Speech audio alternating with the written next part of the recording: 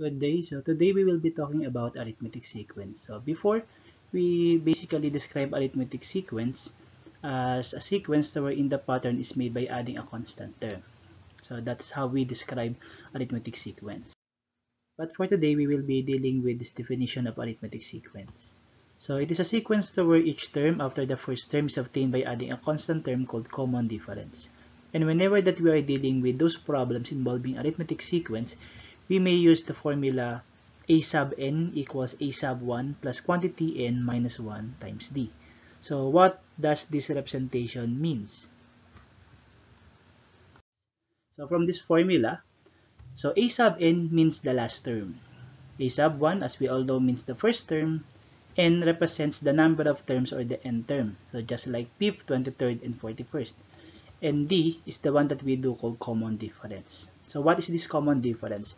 So it is the difference between a term and its preceding term. Or in algebraic form, it is D equals a sub n minus a sub n minus 1. Okay, so let us try to use this formula in solving problems under arithmetic sequence. So this one. Find the 10th term of the arithmetic sequence 3, 9, 15. Okay, so since this problem falls under arithmetic sequence, we may use the formula a sub n equals a sub 1 plus quantity n minus 1 times d. So let us find out the value of this representation. So a sub n means the last term. So the last term is something that is not present on the given problem, therefore our last term remains unknown. But the first term, it is evident that our first term is this number 3. Okay? How about our n? So n means the number of terms or the n term. And what we do have on the problem is the 10th term. So meaning our n is number 10. How about the common difference? So for us to find the common difference, it is as simple as getting the difference of a number that is present on the sequence to be subtracted by the preceding number. So here, we may choose number 9, and we are to subtract it by the number before it or the preceding number. So the preceding number from the number 9 is the number 3. So we are to subtract 3 from our number 9. So giving us our common difference, making it equal to 6. But keep in mind that it's not always that we use the second term minus the first term. We may also use a different number or a different term. So if we decided to use the third term, just like this one, which is the number 15, therefore our computation for the common difference will become 15 minus the preceding number. And this time, the preceding number for that number 15 is the number 9. So we will subtract it by 9. So still, if we subtract 15 by 9, we still manage to get the same common difference, which is number 6, the same to what we had in using 9 minus 6. Okay, so it is your choice to which number you will use, or which term rather you will use. Since we managed to complete all of those data, therefore we may now use these informations for us to find the 10th term. Let us see. Okay, so let us use the given formula under arithmetic sequence, and then let us do substitution for those representations. So first, we replace n by number 10 because it is the value of n. A sub 1 means the first term, and our first term is that number 3. Our n is 10, and our common difference is 6. So therefore, our equation now transforms into a sub 10 equals 3 plus 10 minus 1 times 6. So we simplify step by step based on the order of operation. So for this one, we start simplifying inside the quantity, which is 10 minus 1. And we all know that the answer is 9. So thus, our equation now becomes a sub 10 equals 3 plus 9 times 6. Order of operation again, we multiply first this part. So 9 times 6, we all know that the answer is 54. So that gives us 3 plus 54. Therefore, 3 plus 54, upon adding these two, that gives us the answer of a sub 10 equals 57. Okay? So meaning that the 10th term from the given sequence 3, 9, 15 is that number 57. So I hope that is clear to everyone. Keep in mind that since arithmetic sequence or sequence is something that happens in real life, we can still solve problems under arithmetic sequence even without using this formula. So we may use this method known as the listing method. Okay, so what is this listing method? remember, since that it is given that the sequence are the numbers 3, 9, 15, which represents the first term, the second term, and the third term, therefore, we can use these informations to find and further continue the sequence until we obtain the 10th term.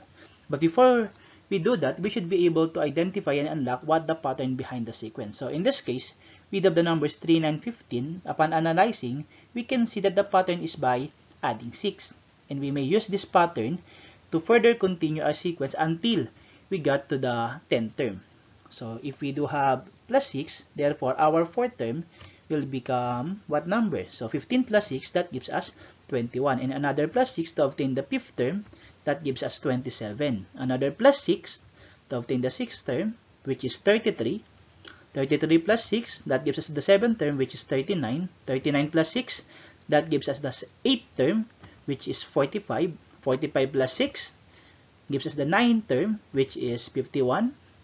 And the last one, the 10th term that we are looking for, so 51 plus 6, so 57. So just like what we had on our arithmetic sequence formula, we still managed to get the same value, which is the number 57. So whatever method that you use, so whether listening method or the formula under arithmetic sequence, you will still be able to get the same final answer. But for now, we need to focus on how to improve our skill in using the formula under arithmetic sequence. So let us have another example. What is the 30th term from the sequence negative 7, negative 12, 17? So just like what we did on our example on the first one, so we need to find those values needed in order for us to use the formula of arithmetic sequence.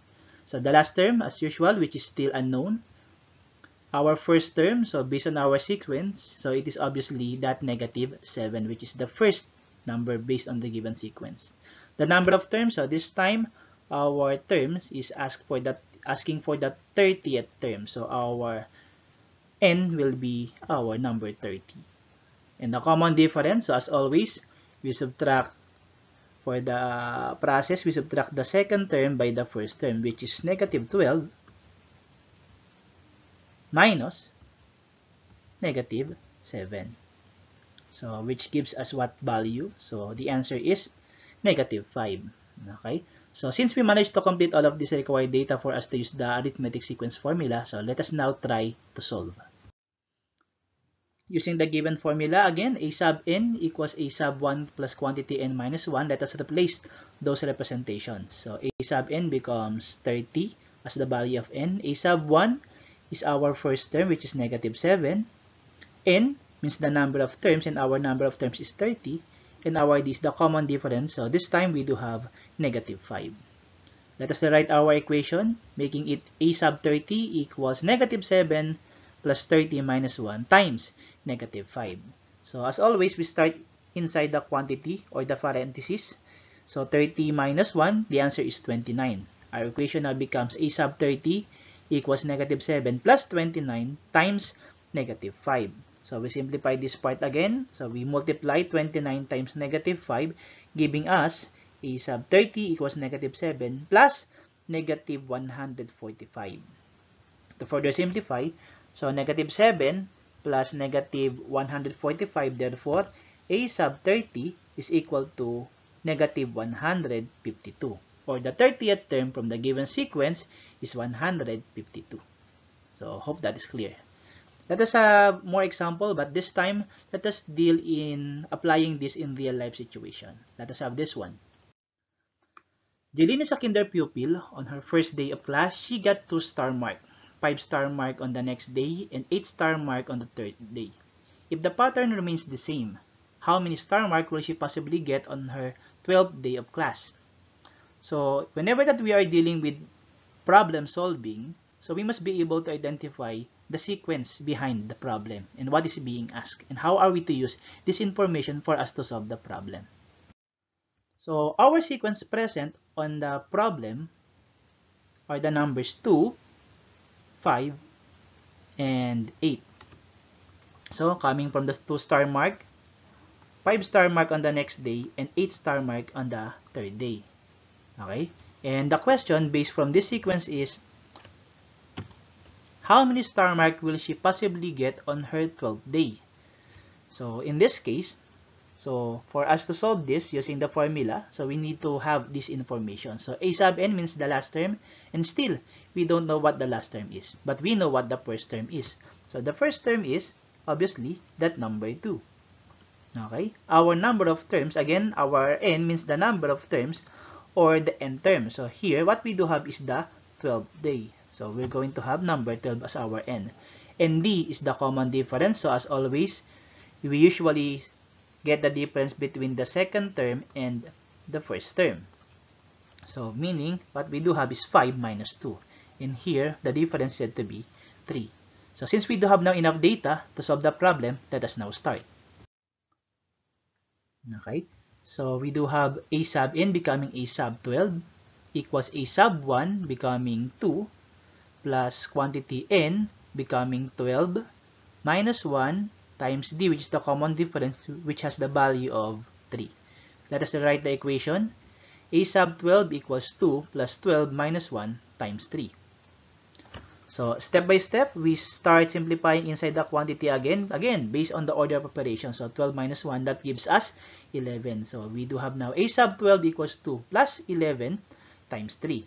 Then we multiply 11 by 3. So that gives us 2 plus 33. So the 33 came from 11 times 3. So to further simplify, so we get a sub 12 equals 35 coming from 2 plus 33. So meaning that, okay, so based on our solution, therefore, Jeline might receive 35 star mark on her 12th day of class. So probably that's how good Jeline is inside the class.